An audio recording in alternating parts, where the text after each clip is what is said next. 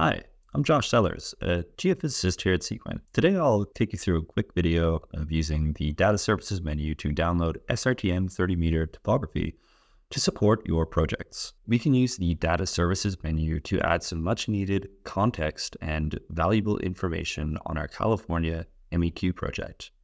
Before doing that, we'll create a map that will cover the extents of our California data. So we'll press Scan Data to ensure that the minimum, maximum X and Ys cover the entire database. We'll press Next, give our map an appropriate name, and press Finish. To add some additional context to correctly locate ourselves spatially, we can go to the Map Tools menu and add a base map. For this example, we'll just use the defaults. This will generate a reference grid that shows us the correct UTM coordinates. We'll also notice in the bottom right corner that this map is tagged with the coordinate system that we've assigned the database.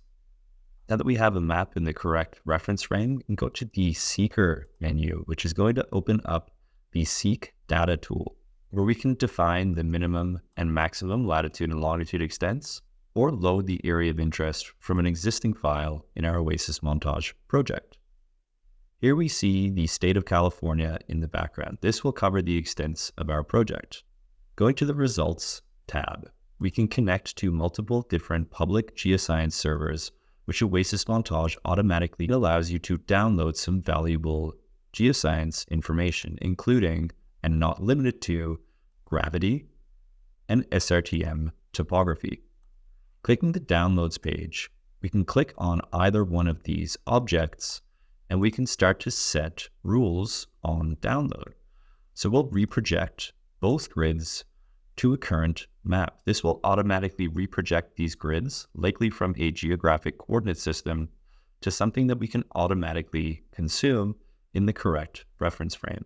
Now that this data is downloaded, we can use it to begin to QC the locations of our MEQ data we downloaded from the California government website. The first thing I'll normally do is display both objects in 3D. So we'll create a new 3D view, which we'll use to compare the depths of our SRTM topography, which we just downloaded. We'll add that topography grid as a surface relief through the 3D menu.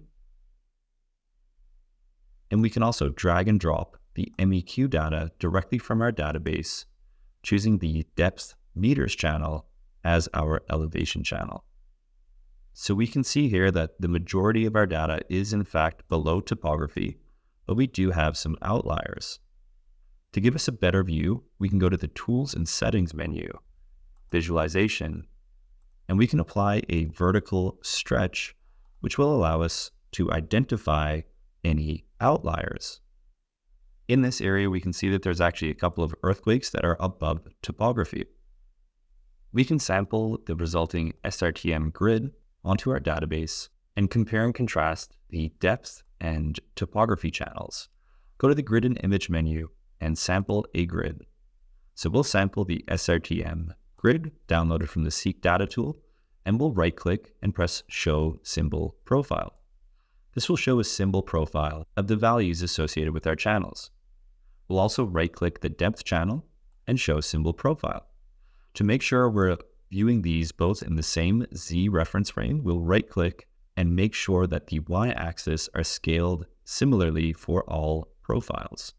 To remove any earthquake data that's above topography, we can go back to the Channel Math tool, where we can design an if-then expression to remove any values where depth is above topography.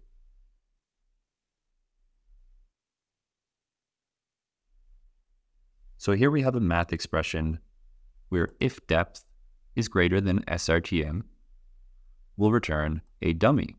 If depth is not greater than SRTM, it will return the values in C1. And we'll call this depth corrected. This gives us a more accurate view into the locations of our seismic events.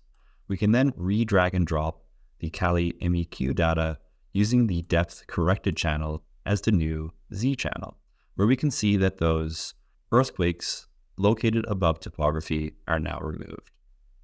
And finally, to get this information into a Leapfrog compatible format, we can go to the database menu and export these earthquakes as a CSV file.